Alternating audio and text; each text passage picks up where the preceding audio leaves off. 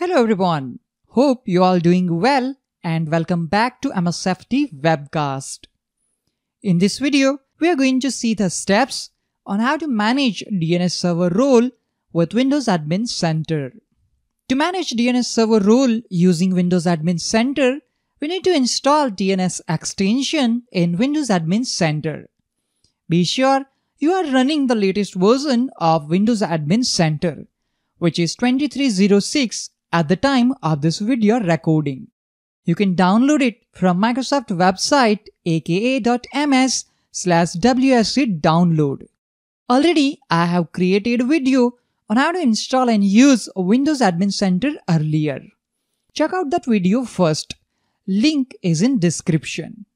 Windows Admin Center is built as an extensible platform where each connection type and tool is an extension that we can install, uninstall, and update individually. We can search for new extensions published by Microsoft and other developers and install and update them individually without having to update the entire Windows Admin Center installation. Click the Settings button in the top right corner. Under Gateway, click on Extensions. The Available Extensions tab will list the extensions on the feed that are available for installation.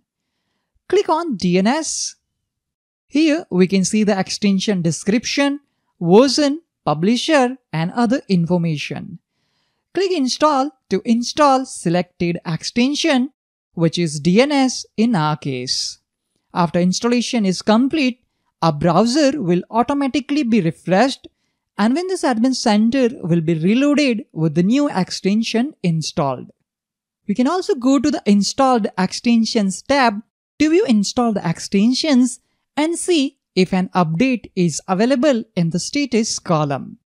Go to Installed Extensions. We can confirm that DNS extension is installed successfully in Windows Admin Center.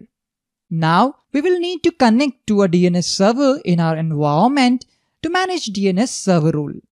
The DNS option only shows up in the context of managing a DNS server with Windows Admin Center. Click on Windows Admin Center.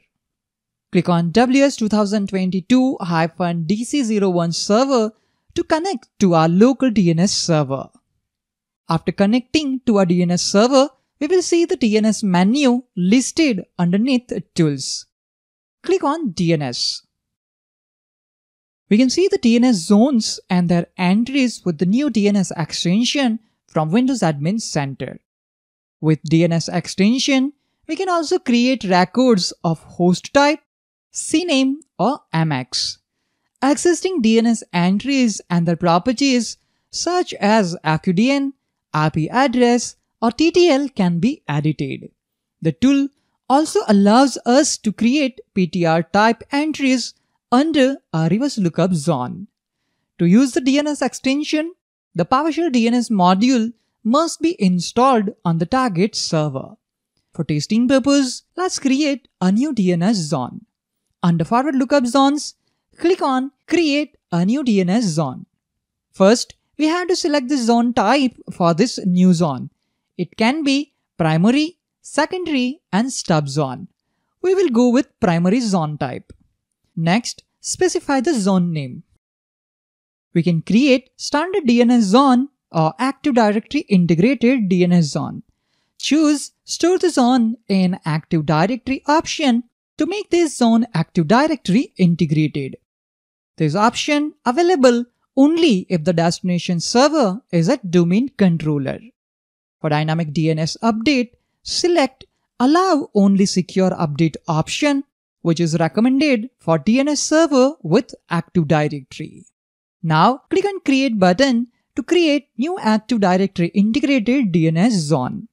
We can see the confirmation DNS zone created successfully. Click on Newly Created DNS zone. Now, we will create a new host record, which is pointer from the name to the IP address. Click on Create a new DNS record under msftwebcast.in zone. The record can be host record, CNAME, or MX. We will go with IP version 4 host record. Type the record name. Based on record name and DNS zone name, the fully qualified domain name populates automatically, which is web.msfpwebcast.in in our case. Now type the IP address associated with the host record. This is the internal IP address, so we don't need a pointer record because it's not going to be an Active Directory type of name. This is just going to be a simple host record name. Click on create and wait for the confirmation message. We can confirm that new host record is created successfully on the msfpwebcast.in DNS zone. Let me click on cancel.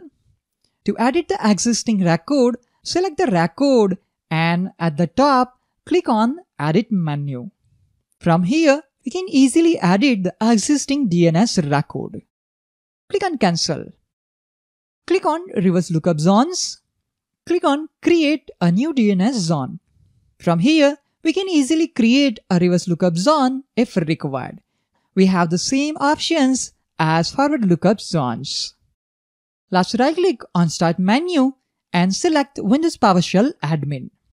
At PowerShell, type command ping web.msfpwebcast.in and press enter key.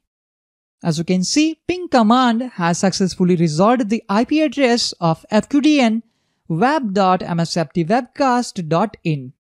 This is the record which we have created using Windows Admin Center.